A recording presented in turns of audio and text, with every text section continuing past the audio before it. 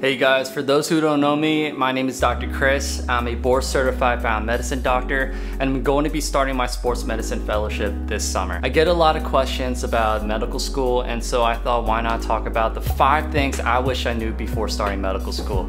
I'm a first generation American and I'm the first one in my family to become a doctor, and I didn't know anyone personally in the medical field that I can go up to and ask about what is medical school like, what is residency like, and what does it take to become a doctor. I went into medical school completely blind. I didn't know what resources to use. I had no idea what to expect. So I really wish I had a video like this where it talks about the things I'm going to be talking about today. So I hope this video is helpful for anyone who's interested in getting to medical school and becoming a doctor. First thing that I wish I knew before starting medical school is to study smarter and not harder. Now, in high school and college, whatever way you studied for your exams is probably not gonna work in medical school. What do I mean by that? Well, let's say you have an exam coming up in about 2 weeks, and what do? You procrastinate, you go out, you kind of forget about it until the very last night of the exam. You take out all your notes and you cram all night, take your exam and you pass and you go, hooray! No, that is what I'm talking about. That is not gonna work in medical school. Everyone knows medical school is tough, right? Nobody tells you that medical school is gonna be easy. Now, as a pre-medical student, I was thinking, how tough can medical school be? I went through 4 years of undergrad. I took physics, organic chemistry, inorganic chemistry, physical chemistry. I've had pretty tough semesters. It can't be harder than that.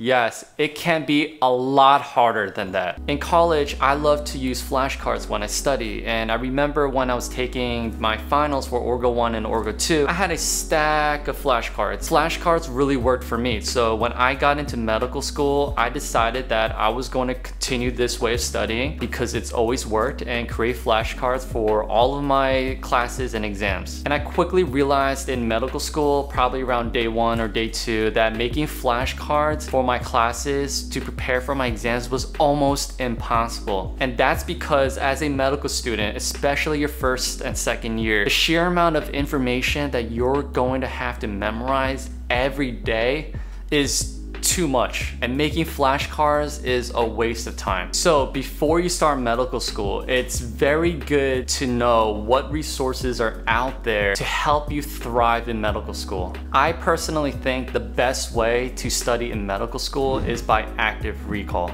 So the way you do this is you take a topic that you want to learn and you create questions based on that topic, and then you repeatedly test yourself on those questions. Now, using flashcards is a great way to use active recall, but creating physical flashcards in medical school is almost impossible and a big waste of time. Now, in medical school, there is a very powerful tool that almost everybody in medical school uses. It's called Anki. And Anki is an app where you can create online flashcards like Quizlet, but it takes it to another level. So Anki uses spaced repetition that presents information to you at the optimal time for retention. What's great about Anki is that on their website, people upload their decks onto the website for other people to download and use. There's a deck on that website that medical students who love Anki use to help them prepare for step 1 and step 2, and it's called Zanki. So you can really see how powerful this app is, right?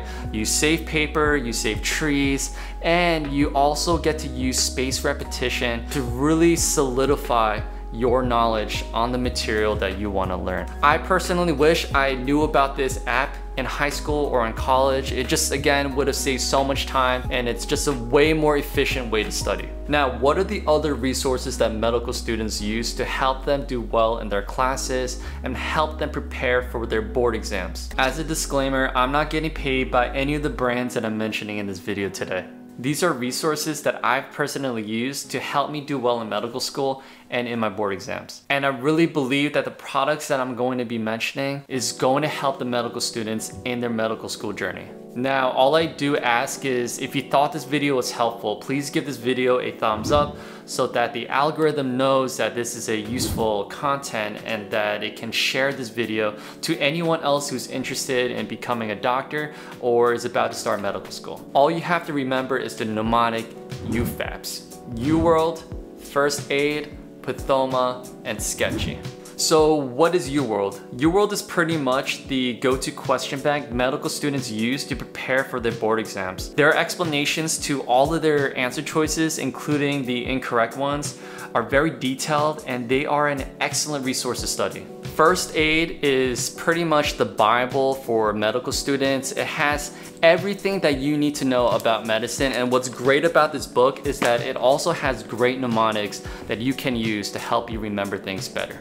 Pathoma is a great resource to learn the high-yield topics for pathology. They also have online videos. And again, this is a great resource for your classes and to prepare for your step 1. Now, Sketchy creates animations and helps you remember things better by associating names and things with pictures. Now, for me personally, before I knew about Sketchy, I had a very difficult time remembering things for microbiology and pharmacology. That is until I discovered Sketchy. After I used Sketchy, micro and pharmacology became one of the easiest classes in medical school. And that's how powerful Sketchy is. Now, I know that Sketchy covers other topics now, but I've only used Sketchy for microbiology and pharmacology, so I can't really talk about Sketchy for those other subjects, but I highly recommend that you check out Sketchy for micro and pharmacology. The last resource that I love to use in medical school is called Boards and Beyond. Boards and Beyond has online videos that covers pretty much every topic that you will learn in your first 2 years of medical school. I just thought that the way they presented the materials and the way they teach the topics was just so well done, and they covered the high yield things that you're gonna have to know to do well for your step 1 and step 2. To summarize, there are so many resources for medical school. Don't waste your time and money buying all of these resources. Pick a couple and stick with it. And again, the most common resources that people use to do well in their first 2 years of medical school and for their first board exam is UFABs. Now, I personally used UFABs and used Anki to create flashcards for topics I had a difficult time memorizing. Now, there are people who love Anki, so instead of using the UFABs, what they did was use the Zanki deck for Anki. Second thing that I wish I knew before starting medical school is the benefit of taking medical school classes as a pre-medical student. In the first 2 years of medical school, you're going to be taking anatomy, physiology, immunology, histology, pharmacology, and many other courses. As a pre-medical student, I never took anatomy, pharmacology, histology, microbiology. So when I got into medical school, this was the first time I was being exposed to it. And so I just had a very difficult time, whereas my roommate, he was an anatomy TA for a couple of years. So when he went into medical school, anatomy was a breeze. For me, I just had a very difficult time with anatomy because it's brute memorization, and this was the first time I'm learning about this topic. So my recommendation is, if your college offers anatomy, immunology, pharmacology, histology, microbiology, take all those classes, just get exposed to it. Even if you're not getting taught as in depth as if you were being taught in medical school, your future self is going to thank you. And now when you enter medical school and you're being taught these subjects, you're gonna have a much easier time remembering and memorizing these things. And medical school would be way less stressful and a lot easier than someone who's learning this for the first time in medical school. And that's my second advice. Take as many medical school classes as you can in college as a pre-medical student, even if it's not required. Your future self will thank you, and medical school will not be as stressful. Third thing that I wish I knew before starting medical school is FOMO, fear of missing out. Before starting medical school, I had a social life. On the weekdays I was working, but after that I got to play basketball with my brothers for as long as I wanted to, and I could go to the gym and lift weights for as long as I wanted to, and then on the weekends I could go and meet my friends, go watch movies, and do whatever I wanted. That all changed on the first day of medical school. Starting on the first day of medical school, I had at least 1 or 2 exams every week. I realized that I had to study all day to memorize the sheer amount of information that we're being taught every single day. My library and the study room at my medical school became my home, and the apartment is only where I stayed for a few hours to sleep. Because medical school is so stressful and rigorous, it's very easy to feel like you're missing out on things. You're on your phone and you see your friends all living their life. They got a great job, job, they're going on all of these extravagant trips. Maybe some of them just started a family, they're buying their first new car, they just bought their new house. And here you are in a library or in a study room all day, every day, studying, broke and in hundreds of thousands of dollars in debt. And trust me, I know what it feels like to have FOMO because I went to medical school in New York, and I remember walking to the library every day, including the weekends, to study all day and all night. And I would be passing by the restaurants and see a group of people having fun with their friends, see people going on dates. And here I was just spending all my day studying, broke and in hundreds of thousands of dollars in debt. But I think it's very important to remember that the sacrifices that you are making right now is going to pay off in the long run, 100% guaranteed. My advice to combat FOMO in medical school is to delete your social media, because it's just so easy to get distracted by what your friends are doing that it makes you feel like you're missing out. But you're not missing out. You are working hard and making sacrifices now to become a doctor. And becoming a doctor is not easy. If it was easy, everybody would be a doctor. Remember that medical school is temporary. Once you graduate and become a doctor, you're gonna have your social life. You will be able to go on those extravagant trips and buy a new house, buy a new car and whatnot. Remember that you're not the only one feeling FOMO. There's other medical students in your class